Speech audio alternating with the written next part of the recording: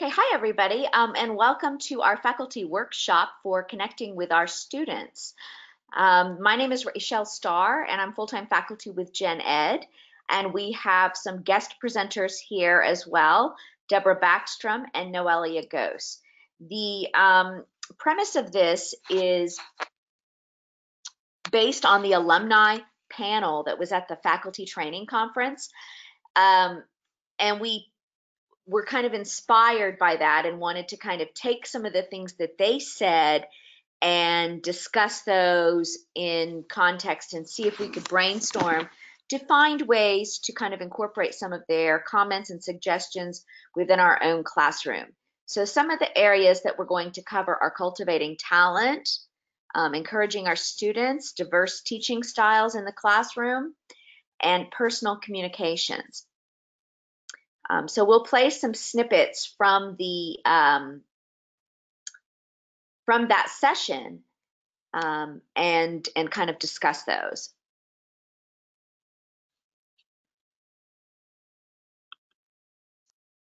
Okay, so I'll go ahead and play a snippet now. Yeah.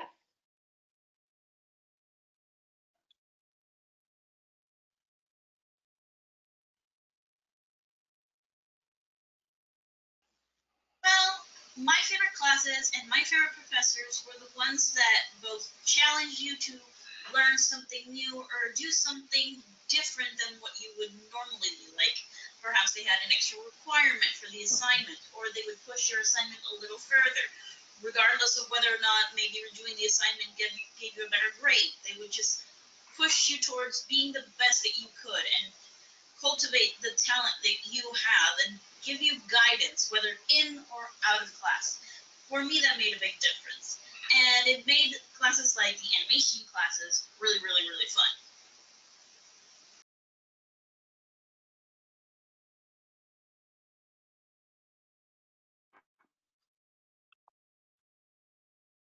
Okay. So the alumni panel noted how faculty members had helped them to improve their work and cultivate their talents.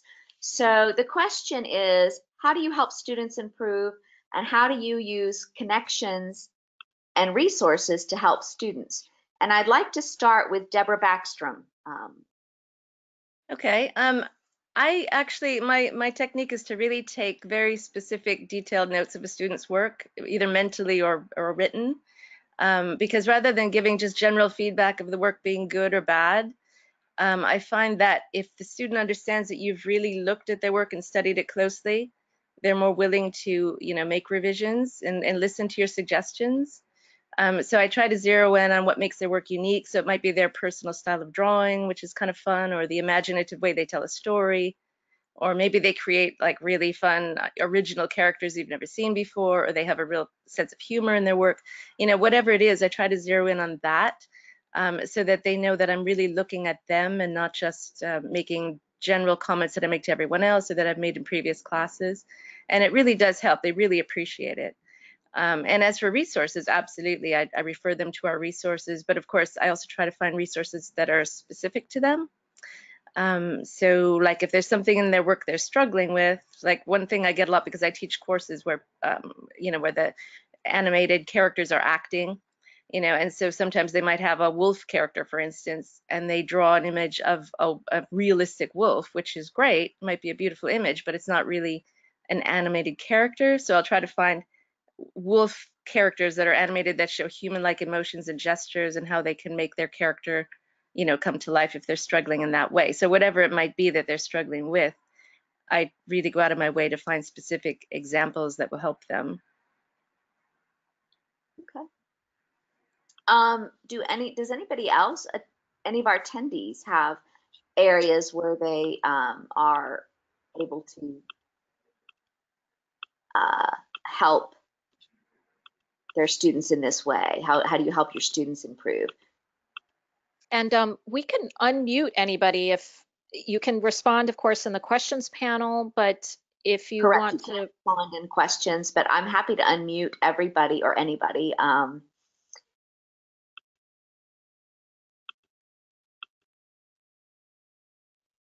Okay, well, while we give a moment to have folks respond, I just want to jump in. I'm coming from Gen Ed, so it's a very different department. But I also agree, Deborah, that really going out of your way to find specific feedback on a student's work is important. And it shows that you're taking the care to actually, in my case, read carefully, review their writing and their thoughts and their ideas. And I really like the idea, and I do it sometimes, but I could do it more consistently, of really trying to get a sense in my mind of what the strengths are of the students' work, and point that out to them. And I think that that's especially in the discussion for our assignments, that's also, I think, helpful for other students as well. Because some students struggle in my classes with visual description while other students excel. And if I'm pointing out the strengths of one student, the goal would be that it could help other students as well. Yeah, I mean, I have to teach script writing as well, so it's a similar thing with the written work as it is with the visual work. It's just, really pinpointing those areas where I'm even impressed. But even if I'm not, I was like, okay, you're really on the right track here, and just being very specific about it, because they wrote it. They're very close to their work, and they understand. If you're looking at it and you're saying something that's general, or that's even wrong, that you missed something, especially in written work, because it's easy to read over it very quickly and miss things. And if they pick up on the fact that you didn't pay attention and that you missed something, I think you lose credibility with them. Okay. We have some comments in the questions panel. So Jenny says that in Art 1000, she agrees with Deborah because detailed notes are important, and she also uses video, which seems to help. And I'm curious as to how you use video in Art 1000, Jenny, so maybe you could kind of let us know. And Jenny, if you want to speak, we could unmute you. Certainly. And Patricia Martin says that she gives video critiques on specific work to how to find answers and helping them kind of figure things out. So. Yeah, the video is really helpful because then you could show their work on screen, and you could, I've been doing that a lot more recently, like with storyboards, like say, you see how, this image doesn't connect well to this, and showing the visual story, and you could use maybe a close-up here, and when they, rather than just describing it, when they're seeing their own work and saying, oh yeah, most of them will come back and say, yeah, you're right. I mean, I can see where that's, that's jumpy and I need to put something else in there. Okay.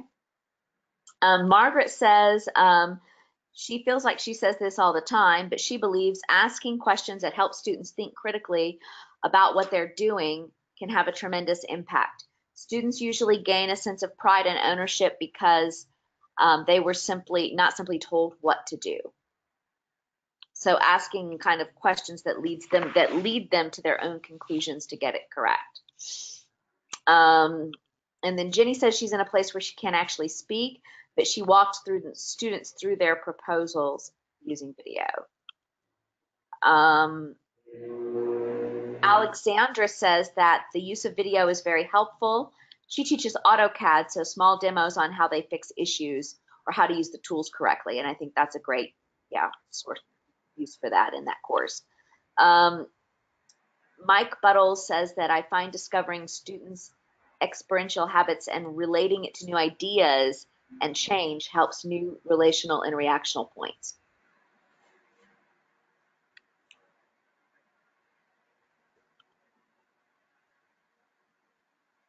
Jenny says she goes back and forth between the artwork image and what they've written, and then helps them provide additional analysis that way. And Natalie Ruska says that using video, she does live coding changes to show students how the right code can affect their website.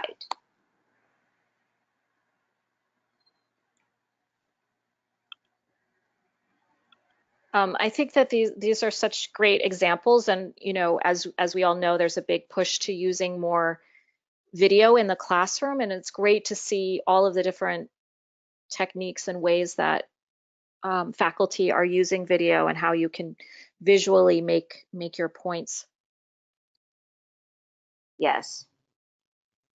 Noelia, would you like to kind of weigh in here?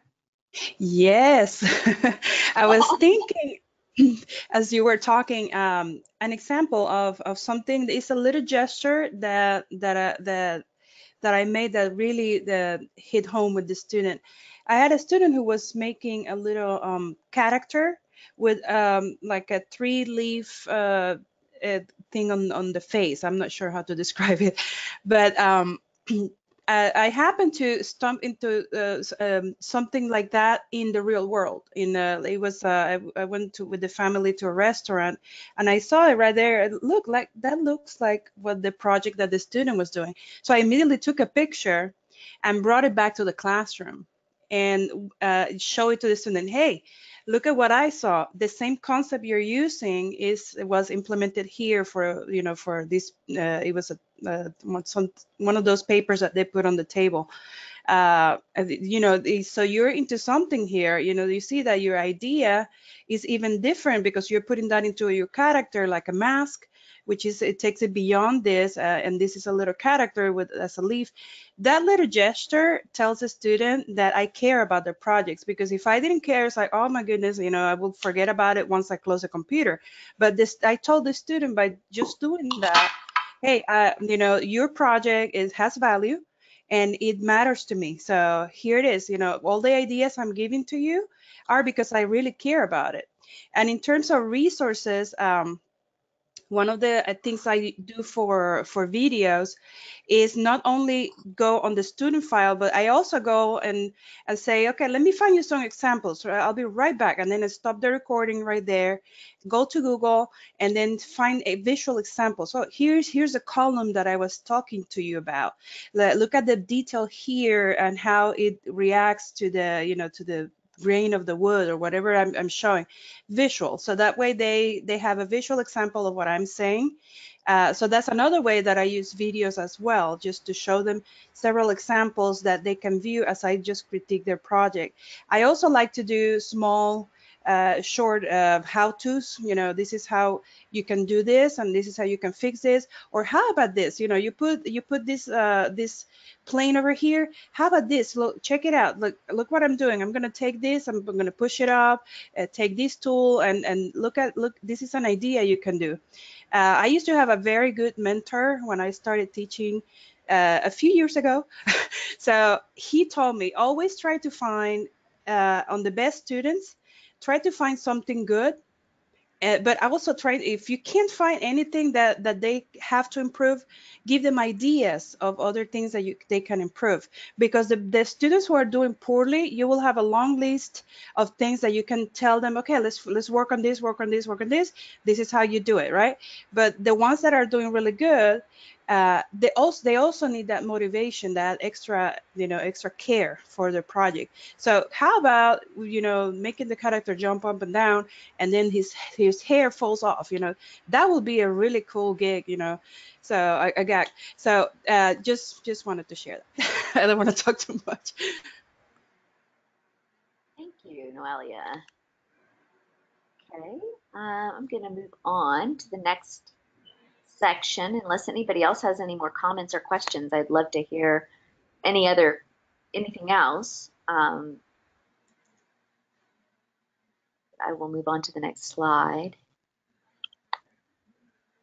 So the next topic is encouragement, and the alumni panel noted how much it helped them to be encouraged, not to give up. And one student even commented that without that support, he might actually have given up. And Hannah is going to play that snippet now.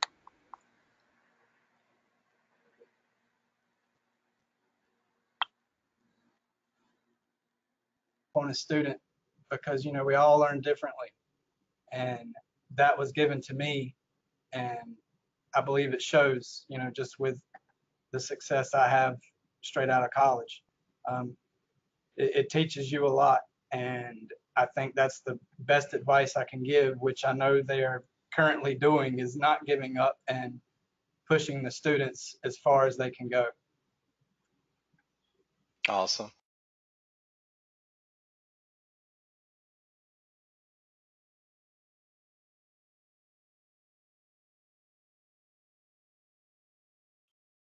Okay, so in that spirit, how do you identify which students need encouragement or create an environment where students can reach out to you? And also, what are different techniques that you use personally to keep students going? Noelia, would you like to start this one?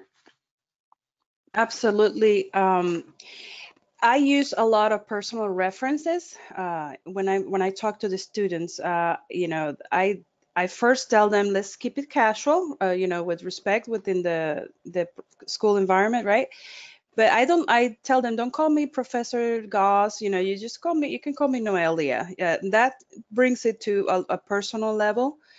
I also use encourage empathy in the classroom. It's like right now, I broke my toe like a couple weeks ago. Right after that, I guess my immune system shut down, and and I got sick, right? So I'm not afraid of sharing that with the students. Hey guys, I'm sorry, I'm sick. I broke my toe. Oh my goodness, you had a medical emergency. Are you doing okay? Showing empathy is something that helps students that feel cared for, feel supported. And then after that, that happens, working on a plan to get them to go back on track is also very needed, because right now I broke my toe. I couldn't spend 2 hours on the computer before starting to cry myself. So I can imagine when, I relate to the students. I try to put myself in their shoes when they have an emergency and somebody dies. They don't want to talk about it. I understand that. Or somebody got sick, I got to the hospital. Put yourself in the student's shoes, and what would you do? What would you need at that point? And then after that, I will let them know, hey, listen, I'm sorry you're going through this. Let's work on a plan. How about, more time to complete the class? How about get to see the videos and post what you have right now, and then I'll just go critique it. Go a little extra step when something like that happens, and that will surely feel make them feel supported. Okay. Does anybody have anything they'd like to add to that about identifying students who need encouragement, creating that environment where they can reach out to you, and techniques that you use? What about students that kind of go silent? How do you guys handle that? How if they're not actually reaching out to you? Anything that you'd like to kind of add to this, would love to hear from you. And again, if you want to be unmuted, I will happily unmute you.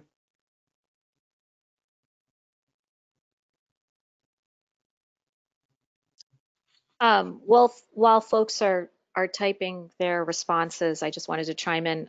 Rachelle, I know that we talked a lot about using texting, and of course, not everyone is comfortable with that, but I personally find it a very effective way of reaching out to absent and silent students, because they're more likely to read a text than an email.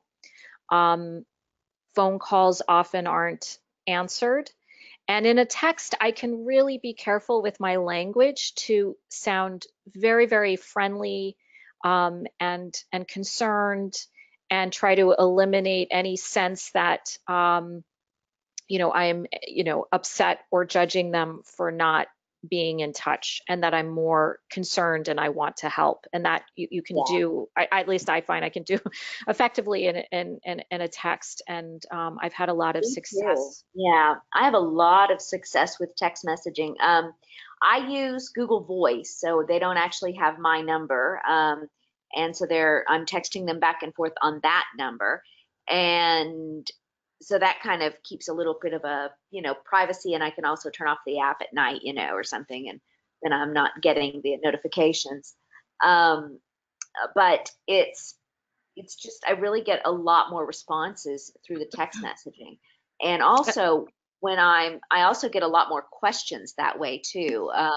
Once they realize that they can do that I get a lot of questions, like while they're working on assignments and things like that. So we are getting some questions coming in, comments. Jenny says that she calls, emails, and offers help and resources and connects with the ACs for further assistance. That's always good, especially if you're having trouble reaching them. Let's see, Alexandra says that I tell the students at the beginning of the course to always tell me if they're dealing with anything before it becomes out of hand. If a student misses 2 assignments, I email them right away and ask if they're okay.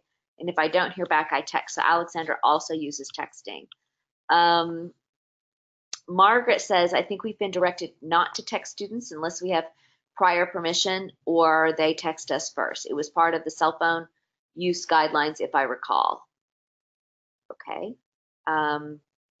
I think that policy might have changed because I checked in on that, and I think it's okay for us to text students. Yeah, I was under that impression as well. I wanted to, I'm sorry. Oh, I'm sorry. I'm going to continue reading the responses here. Alexandra says she agrees with Noelia that empathy is important, and she shares with them anything, you know, when she has something going on. Okay. And Mike is asking if anybody's using Grasshopper. I use it every time I call students. Absolutely.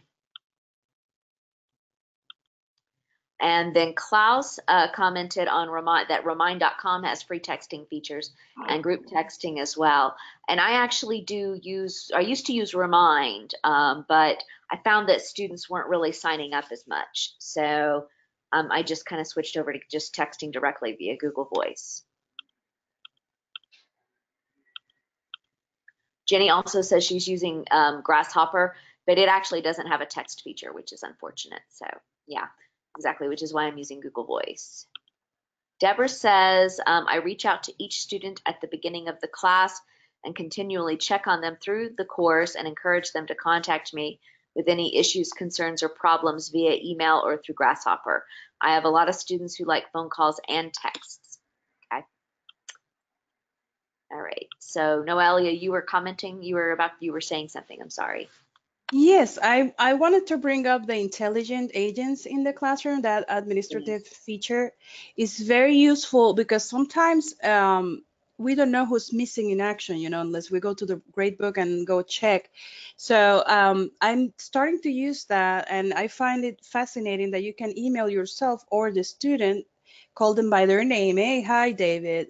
I noticed you're missing assignments, you know, whatever email you want to send, and you send it to yourself, and it reminds you too of following up with the student. That way, a student who disappears on you, you know, it doesn't fall through the cracks. So it's a good reminder of who's doing well and who's missing. Yeah, I totally agree. I've been using that a lot too, and I really find that to be very helpful in helping me kind of track that. All right, our questions panel has slowed down. Deborah, would you like to weigh in on this issue? On this Yeah, I would echo most of everything what everyone is saying. And back to who needs encouragement and how you determine who needs encouragement. I mean, I just go on the assumption that every student needs encouragement, even if they're, you know, really good and their work is stellar. I think, you know, Noelia alluded to that you can always find ways to help them take it to the next level because there's always room for improvement. Yeah. So I try to not forget about the good students while I'm focusing on all the, you know, the students that need help. And yeah, of course, I think in addition to us reaching out to them, I think we need to, as someone else said, make it very clear that they should come to us as well. Because, you know, sometimes I have called students and when I get them on the phone, they've actually said, oh, I wasn't sure if I should bother you or whatever, but I have this question and it's probably silly. So I just really make sure that everybody understands no matter how silly they think a question is, they should absolutely bring it to me because it'll save them time in the long run. Because if they end up doing something wrong, they're going to have to redo that work. And you know, it's just better to reach out to me as well as me reaching out to them. And tone of voice, I would just touch on because, you know, I know for me, it gets very easy to just send out kind of rote, you know, reminders and things like that. Excuse me, I'm burping. But yeah, I think I look back, I sometimes try to think about how when I was in school and how most instructors that I had, the bulk of them, you could tell they were kind of going through the motions, and they were just, you know, doing what they had to do to get their paycheck. And, you know, they were nice, they were fine, there was nothing wrong with them, but you really do get the sense that, you know, once I'm out of their class, they're not going to think about me one bit, you know.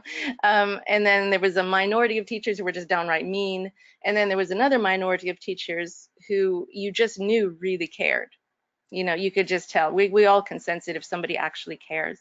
And it's those teachers that actually, you know, work to change my life. You know, like I remember in junior high, because I like to draw and doodle, and some teachers would get upset with me because I was drawing and doodling during, you know, their classes. But one teacher actually, well, she was an art teacher, so she understood, but, you know, she actually had me in junior high, like co-teach the class with her, which really inspired me in my artwork. And then in creative writing class in high school, I had a teacher who, you know, he really saw me, he really understood my abilities and my talents and my passion for writing, and he took such special, you know, interest in my work and encouraged me so much that it ended up changing my life, because then I went into writing.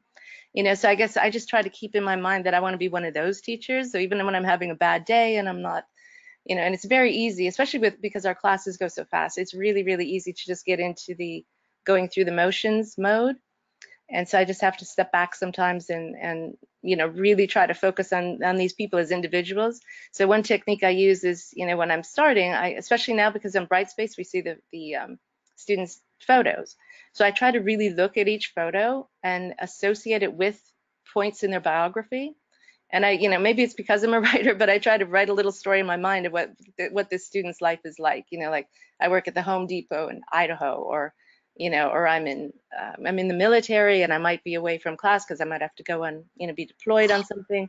You know, I really try to imagine their lives, and then I imagine what made them come to AI. You know, what are their dreams and goals? What do they hope to get out of this?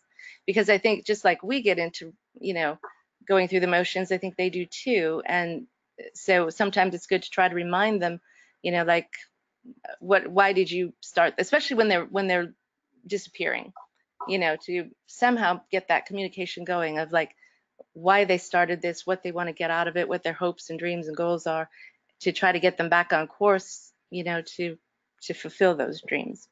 So that would be my addition. Okay. Doug has a question. He says he's curious what people think about the alumni students who stated they won challenge, didn't like flattery or low expectation. They remembered most the teachers that challenged them the most. Yeah, we actually kind of getting into that just a little bit too, how some of that comes into play. So yeah. Doug also has encouraged our use of intelligent agents.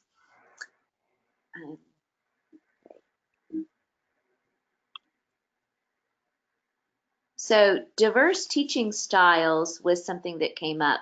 The importance of diversity in teaching styles amongst teachers was noted by members of the panel as being part and, you know, kind of an important part of their success. And so Hannah's going to play a snippet for us now.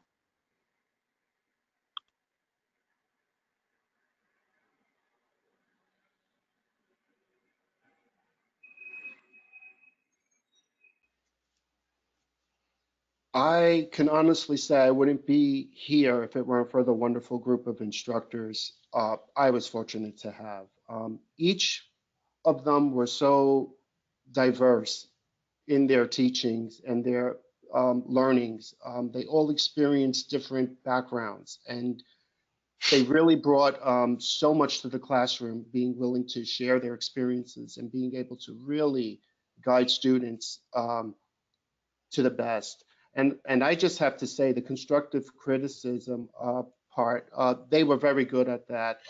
They always encouraged you to do more, pushed you to do more. Those were the ones that did stand out to me the most.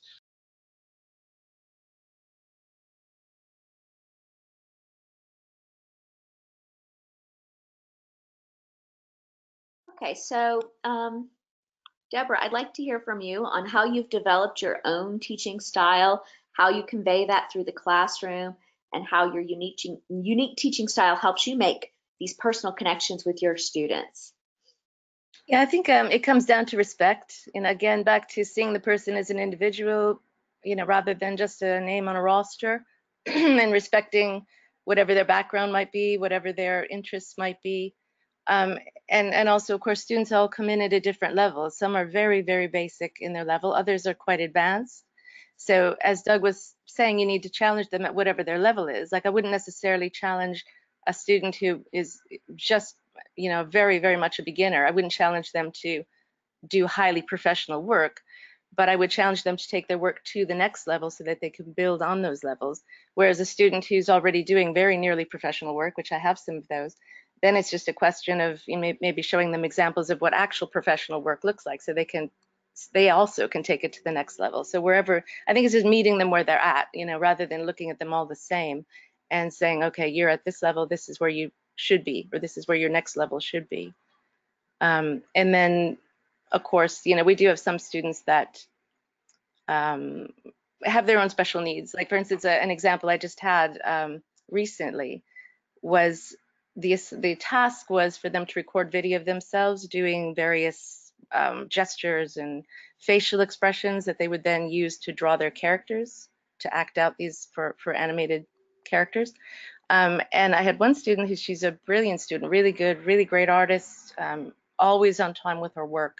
You would think that she's just top of the line, but she wrote to me in a panic saying that she, was bullied in school, and she's absolutely terrified of showing herself on video or talking on video, because, she's a bit overweight and she, I thought she was fine, but anyway, sometimes you have to like bend the rules a little to make allowances for someone, and she's a good student and I didn't want to make her uncomfortable, so I said she could submit her videos directly to me rather than posting them in the classroom, and then she could submit her drawings in the classroom. And I think I don't know, maybe that's against the rules, but I thought that was okay for her because it relaxed her, and her artwork was stellar.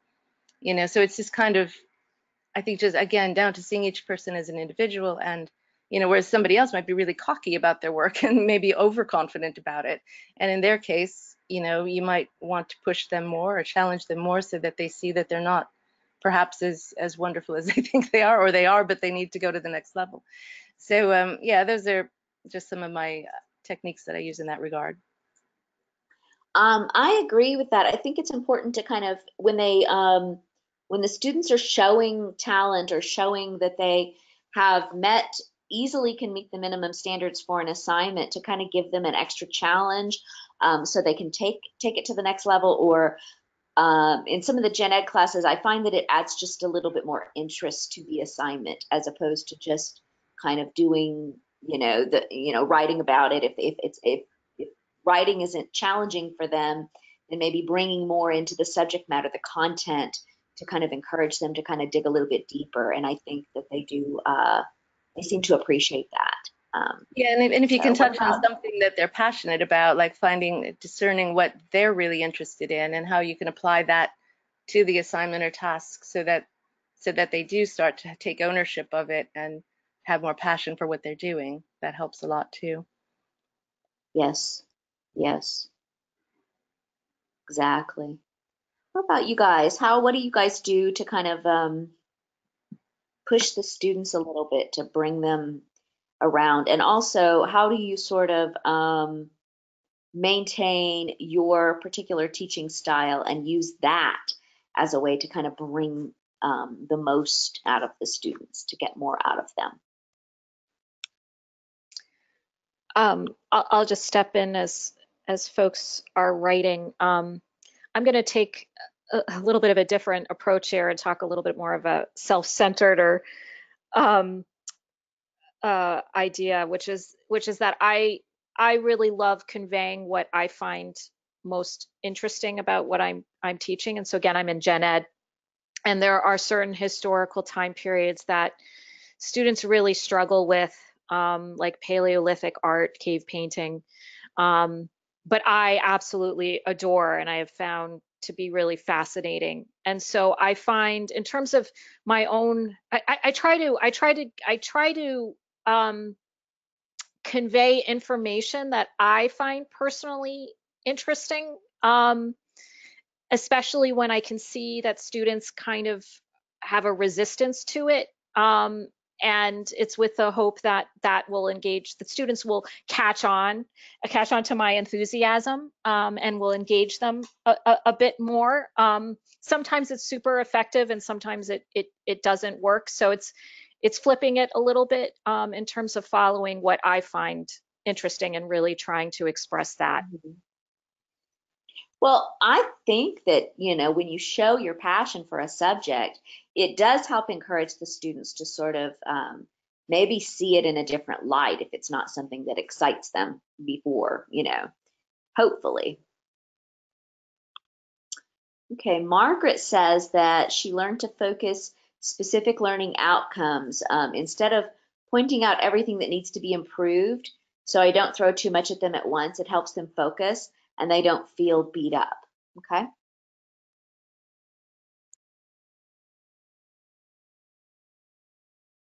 I kind of do something similar when students when they're further back, I try to kind of focus on one area and add to that like each assignment so they continue hopefully to improve, but not trying to, just like you say, not beat them up all at once.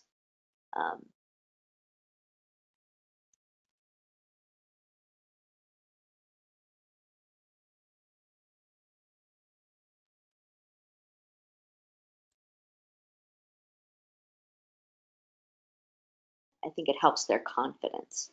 Does anybody else have comments about this? Anybody want to be unmuted? I would just say one thing about many of the courses, particularly I teach a pop culture course, and the project that they're working on is fairly nebulous the first couple of days when they're starting to look at it. So what I've done for years is provide exemplary work by previous students who, at the end of any given course, when I see something that is truly outstanding, I will go out of my way to let that student know and also request that I can use it as an example. And I've never had anybody say no. And most often they feel as though that's confirmation of all the effort and work that they put into the course. Yeah. And that provides a source of mutual emulation for the students who are coming into the course and seeing what they will be able to achieve over a 5.5 week period, which is very difficult to imagine when you're just jumping in at the very beginning. And I feel that reduces a lot of their stress and worry because they can see something to model their own work on and something to strive for. Yeah, that's a good idea. Okay. Mike says that students will genuinely get excited when you show your passion. He works in hospitality and culinary history area and finds that all too often anything that occurred prior to 1980 is often seen as a foreign landscape. Yes, indeed. That's true. But yeah, I do agree that students get excited when they feel if they can feel your passion, it helps them. Alexandra also says the same thing, that showing passion can encourage the students. She said, I've taught courses on building codes, which is fairly boring, but by showing my interest in adding things that I find interesting in the codes, engages the students more. Yeah, that's a good point. And Natalie says that she sends out midterm emails letting students know what's ahead and providing the option for a meeting with me. It seems to help with the problem of the week 4 to 6 email when the student is panicking and they didn't know that their grade was low and they're going to fail. So in the midterm email, she provides them with personalized ideas on how they can bring up their average in the next half of the class. If they're doing well, she also lets them know then. And some of the classes, I know some of the gen ed classes actually have a midterm check-in built into the course to help with that. So I think it's great when you do that, even if it's not part of the course. And then Alexandra also says that if there's an opportunity, she likes to include current events, specifically in a codes class. Okay, I think that's a good idea. Yeah, I can see where that might be relevant, especially to a building codes class, to include things that might have happened recently, like fires or other things that might be kind of impacted by code. Kind of helps them see how that would be applied or how it can impact through real life application. Okay. All right, Noelia, would you like to weigh in here? Absolutely. In my teaching style, I often laugh because I smile a lot in real life. You know, I have 2 young children, so it's part of my personality. So I'm not scared of making a student a video and, oh wow, oh my goodness, look at what I did here. It would have helped if I had clicked this here, right? And then I laugh about it. I even have students who have told me, I have some of your videos and I remember you laughing, so I just go and watch them, and it's memorable. So that is, be yourself, right? One thing that has helped me a lot is the feedback on using the sandwiching method that is discussed in some of the webinars, where you present something positive at the beginning and then go into what could be improved. If there's nothing to improve, then I give ideas, right, to like exemplary students. Hey, how about changing this? What do you think of this? Oh, look at this video. Don't you think that might trigger something, or like maybe a change for your project? What do you think of that? And then close with a encouraging statement. And I use a lot of "let's do this" or "hang in there," "hi gang, let's do this." A little bit, not to sound like a cheerleader, but like I'm part of this. I like we're together doing this like a team. Positive encouragement. I don't know if I've seen a TV show called Brain Games that talks about that. It shows how you can trigger a positive reaction from a person when you first open up a statement with a positive remark. And I try to apply that to my classroom feedback as well, because if the student is more receptive to listen to what I'm going to say next, I just have half of the battle, to my side, because then I know that they're going to be a little bit more open to implement the changes to make their work a little bit better. So the sandwiching technique and on feedback is very helpful. And humor, I'm not saying to be a jokester, but you can laugh here and there. You can, just make the student know that you're human. That helps a lot. Okay. Yeah, anything that you can do to let them know that you're a real person there is kind of helpful, I think. And I think laughter is a great way to make a connection with anybody. So, all right, I think our question panel has slowed down a little bit. So moving on to the next slide, which is about personal connections, which we've been sort of talking about all along. But most of the members on that panel noted that having that personal connection with their faculty member was a big part of their success. So Hannah's going to play the snippet.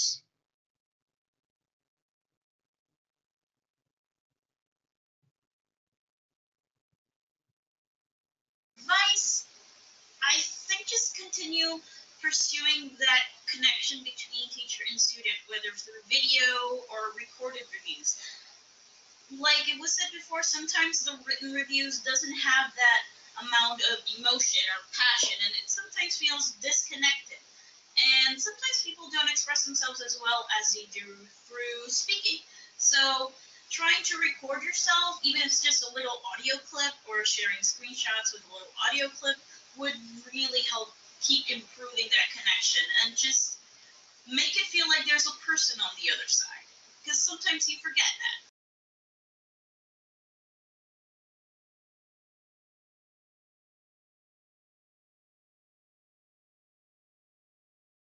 So Noelia, I'm going to start with you this time. What are the ways that you create the personal connection?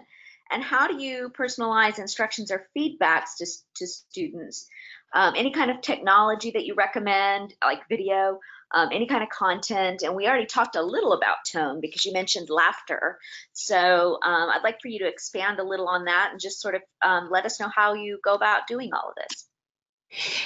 Okay, that's cool. I do use in my faculty profile, I put a fun picture of myself wearing a steampunk outfit with a weapon that was is a Nerf weapon that's customized, and I just tell the students right there that I do a little bit of role playing whenever I can. So that just shows the students, I'm here, I'm a teacher, but I don't have to be like all the way up there. It's kind of comes across a little bit more like a fun personality. I laugh a lot, I'm not worried about using a little bit of positive humor in the classroom. I also sign my communications very often with smiley faces, which adds a little bit of positive on the tone that you write. When you type, like the student said, there's on written form, sometimes you lose a little bit of the tone. So I like to, sign with a little smiley face and leave it there right under my signature. Um, and other than the technology, for technology wise, I encourage the students to follow after, especially after the portfolio classes, to hey, find me on Facebook and let's stay connected, and find me on LinkedIn, and I would like to keep in touch with you after graduation. I don't want to see you disappear, and things like that. They enjoy, and actually the student who presented on the clip that you mentioned, she wasn't even my student. I connected with her via Facebook after she graduated because she was on the graduation ceremony, and her and I just clicked. I don't know why. She started texting back via Facebook, and that little connection just creates a little bit of a personal approach, even if it's after school. So I do have my school account for Facebook, and then I encourage students to find me there, and be positive. I am 100% advocate about positive reinforcement. Students get more receptive about, hey, let's do this. Like you have a good good approach here, and I want to see you get this to the next level. And then where start with a positive way to reach them, and that way they feel that you really are there, that you care. And that's it. I this week just emailing students, hey, how's it going? I haven't heard from you. Are you doing okay? How are we doing here? And that little extra step that you take of either emailing them or texting them even via Facebook through your school account makes a difference, makes an impact on them. Positive one. Okay. I that all sounds great. Does anybody else have any comments about creating that connection, making the connection, and personalizing things so that they feel connected to you?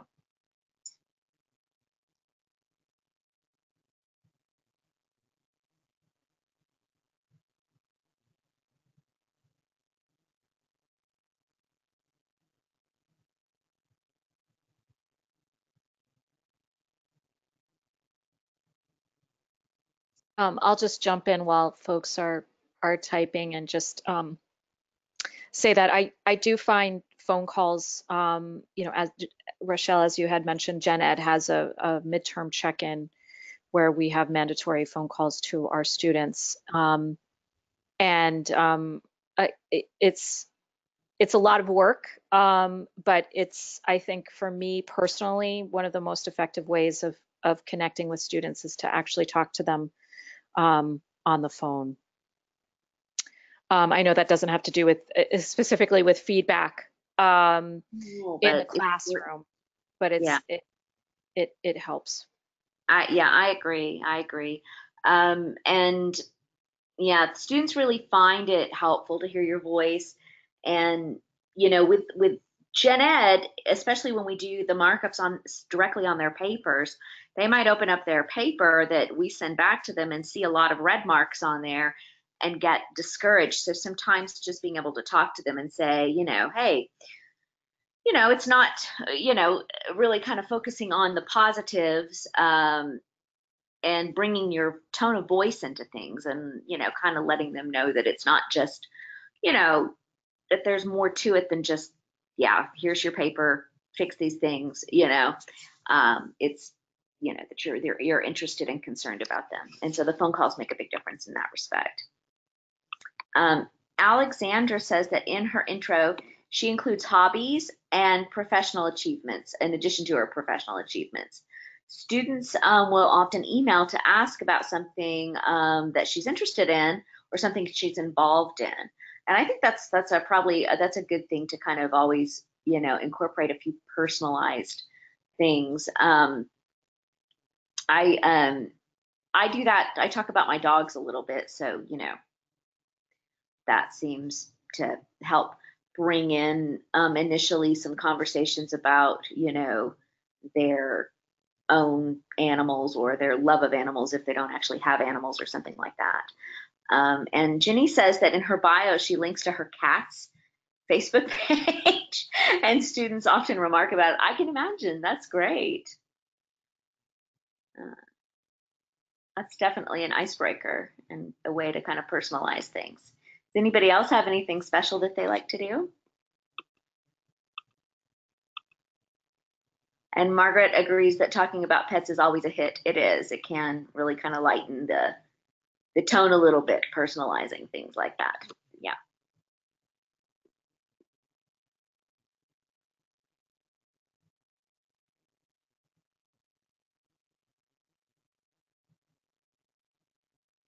So while you guys are still thinking about this, one thing that I'm trying in my Art 1000 class is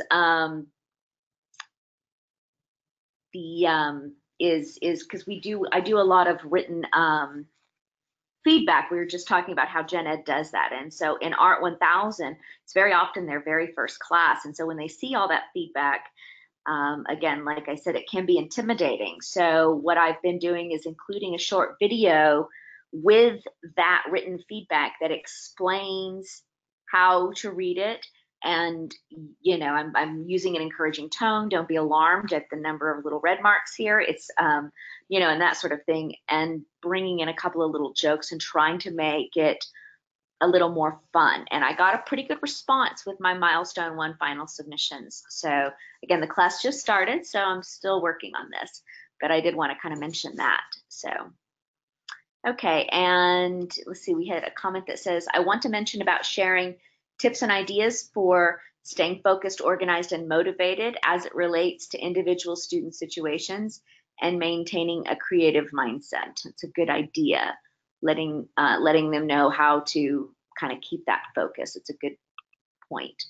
Doug said, record a short video in the gradebook after completing the rubric.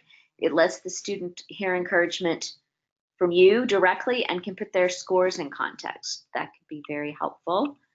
And again, like you said, provides encouragement. And Patricia says she likes to ask what their future plans are and how their degree can help them. I like that too. It kind of brings in a little bit more about them. And Mike says, I seem to have a lot of funny stories that relate to the subjects I teach. I find they not only work as good icebreakers, but are tools to relate to student experiences and the places that they've been. And Doug Barkey followed up his comment to say a video note. Yeah, that would make sense to kind of explain the grading rubric. Okay. Deborah, do you have anything to kind of wrap this up on this particular topic? Sure. Yeah, I have a lot of students that friend me on Facebook or LinkedIn. I would say almost after every class. And all that we've been talking about, I think is what develops those connections, or they feel some sort of connection to you. And I think it is just about being genuine, like Noelia is as well, just projecting warmth and positive energy. And they do respond to that. And then just in terms of techniques, I mean, again, back to those bios, like I try to find something that I can relate to in their bio. For instance, if they, a lot of my students, because I'm in animation, they'll say, oh, I love anime. So rather than just letting that pass, I'll just like, oh, what's your favorite one? Like, I really like Black Butler, and or some other thing that I like, or if they like British humor, I was like, oh, or they like Doctor Who, like I can relate to that and say, oh yeah, and I go to Comic-Con every year and I see these panels, and it's just whatever it might be. And pets are a big one because I have a little toy poodle, so if they have a pet, oh, what kind of dog do you have? What's his name or her name? And I have a toy poodle. So it's back to what we were saying before, but it's just for each bio, just trying to find something. Thankfully, I have a lot of range of experiences and as we all do, and interests. So there's almost always something that you can connect to the other person, or even the area they live in. I'm from Wisconsin, so if somebody is from Wisconsin, like, oh, what part are you from? That kind of thing. So it's just really creating those kind of relational connections, and they do remember you for that. Right. I like to comment on students when they live in places that I've traveled to. I'll bring up something that I enjoyed there, maybe some sort of a restaurant or something, or or some building that I found interesting, whatever, just something that's in their area, and when I can, to kind of connect a little bit. Yeah, they're usually delighted by that connection. They're so surprised that you even noticed it or that you even read it, and that you're coming back to them with questions about them and their life and their interests. Yes, and it makes them just feel the delight in their voice. Yeah. Yeah, that they're important. They're an important part of the class, and makes them feel that. And then Natalie says, that reminds me, having traveled through the U.S. in my motorhome, I'm able to identify where they're from most of the time. And saying, oh, I've been there. And then Mike says that he has a Maine Coon, which is a type of cat, named Henry, who weighs in at 30 pounds. And one has to work hard to feed that beast. So he, that's part of his discussion with the students, personalizing. So that's a big cat.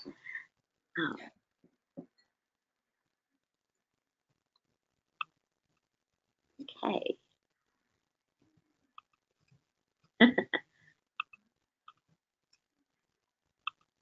Alexander says hers is 27 pounds. Wow. Land of the big cats.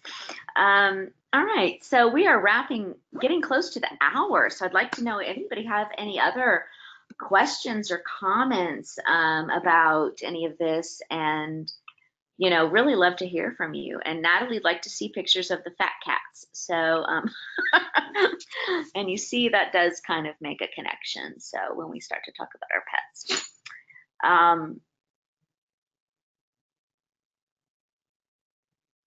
Any questions or comments? Anything that we're going to do something similar in the fall. So if there are anything that you'd like to maybe bring into the discussion, have us bring into the discussion for next time, that would be great time to kind of do this. Okay. Somebody says, and I'm sorry, it just says waiting for names, so I'm not sure who's saying this. Setting up a quick weekly Q&A session over a hashtag online coffee, where students can stop by and ask whatever they want in an informal manner, helps a lot. So rather than office hours, more of okay, that kind of sounds interesting. Oh, it was Renata. Okay, thank you, Renata. I appreciate it. It just says waiting for names. I was like, okay. Okay. So any other comments? Questions? Thank you, Jenny. I hope this was really helpful for you. I found it to be very enjoyable. And like I said, we will do this again in the fall. So with different panelists, and try to expand a little bit. And I hope that is, I hope that, maybe to see you there too. So there is development credit given for participation on this workshop. No quizzes necessary here. And as a general reminder, this is July, so you will see your training reported in October if you look at the chart. Okay? And Mike says we should do this more often. I agree. I think it was a great session. So I hope you guys did too. Thank you so much all for coming. And I'm going to go ahead and wrap this up. Thank you. You guys have a wonderful day and a happy 4th of July. Thank you. Thank you.